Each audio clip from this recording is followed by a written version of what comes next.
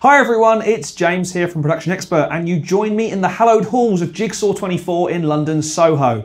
This is the big one. I've got my greasy dabs on one of these. This is the new 2019 Mac Pro, the daddy, if you will. You can see on the screen right now, this is the specs of this machine, and what we're going to do is put it through our normal Mac Pro power test. Now you may say, why that particular test? It's just our benchmark. Trust me, this thing smokes everything else, but I want you to see exactly what we're running and exactly how ridiculous this thing can get. This is not the full fat £55,000 version. This one comes in around about 10 grand, which is still a lot of money for a computer. But, you know, spec for spec, pound for pound, you could spec a similar machine, a similar PC, Windows-based machine, the new HP Z8 with the similar sort of spec, similar graphics card, all that sort of stuff, is not dissimilar money. So let's not pretend we're dropping 55 grand on this machine. Comes in around about 10 for a well-specced audio and video machine. Interestingly, you can see how we've split the memory on this machine. PCIe cards, there's lots going on, storage. It's all running off NVMe storage, so they're using the PCI slots as drive bays effectively. We're running 64 gig of RAM. It's a 12-core machine, far from top spec, but you know, it's a well-balanced machine. So let's dive into Pro Tools and let me show you around the session. So rather than show this from the ground up, I've pretty much set this to where things start to go wrong. And it's impressive, let's say. So we have 128 tracks of audio, and this is the maximum we can run on a host-based system. This is host-based native processing. We do have an HDX card in this machine, which we'll switch over to in a minute, but this is the host-based test, if you like. We're running 128 tracks of audio with tone and edits every second with automation. We also have 128 channel strips, 128 deverbs, and 20 instances of Avid's 11 plugin, which we know is quite thirsty. Now, this is where things get silly. We have 412 instances of Boom running. 412. Now, any machine we've tested up to this point, including my super spec'd PC, my Z840, my HP machine, we've been able to get around about 200 instances of Boom running.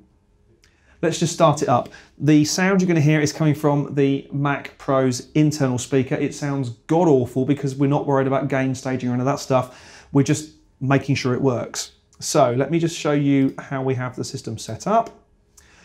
256 samples. We're using the Pro Tools Aggregate I/O. We've configured it to be the internal core audio system. And we're using 192 voices. We don't have any of the voice packs enabled because we couldn't get any. And we're using a 256 meg disk cache. It's tiny. Watch this, boys and girls.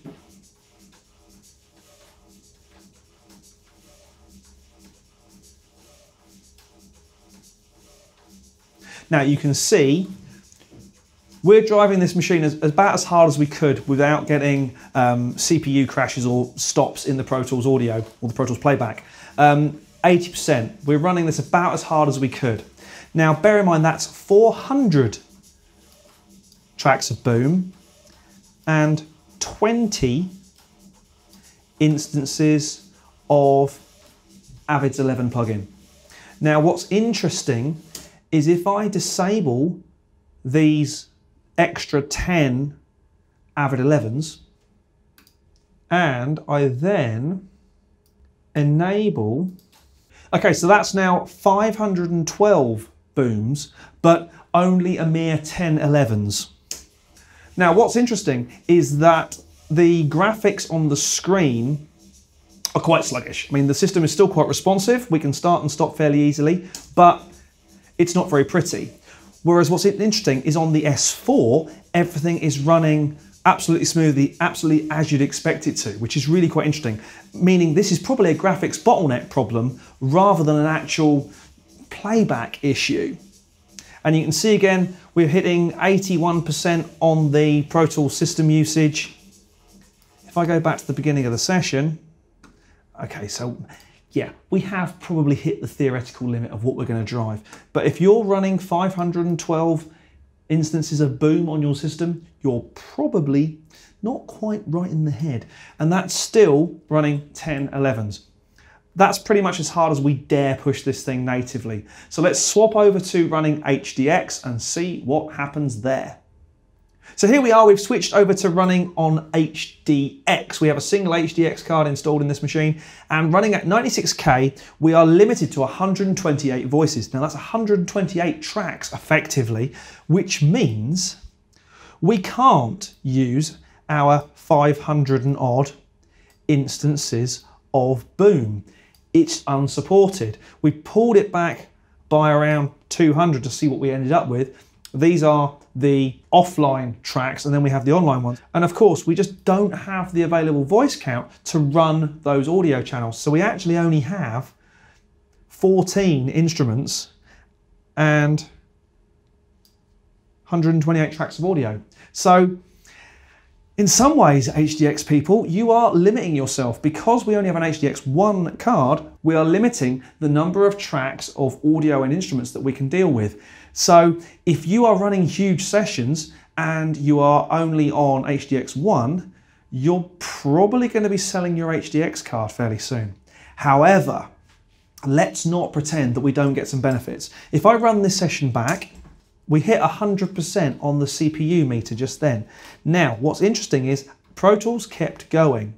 Now, we hit 100% because I've added another 40 11 plugins. We are now running 50 instances of 11, which is why we're maxing out the system usage in Pro Tools. But of course it's not crashing because the mixer engine is being handled by the HDX card.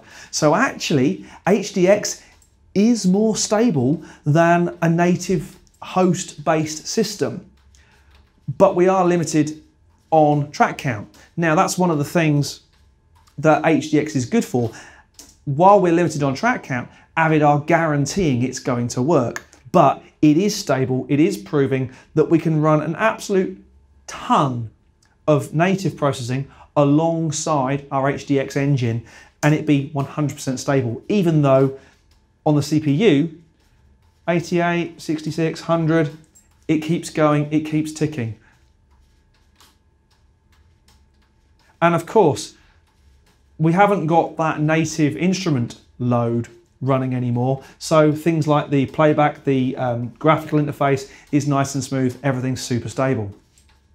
So there you go, 2 versions of the Mac Pro Power Test genuinely run on the new 2019, even though I think it should be the 2020 Mac Pro, but hey, the new cheese grater. So I really hope you enjoyed that. Thanks to the guys here at Jigsaw24 for looking after me and quite frankly, letting me play with one of these babies. My name's James Ivey and I'll see you again very soon for some more Gear Talk.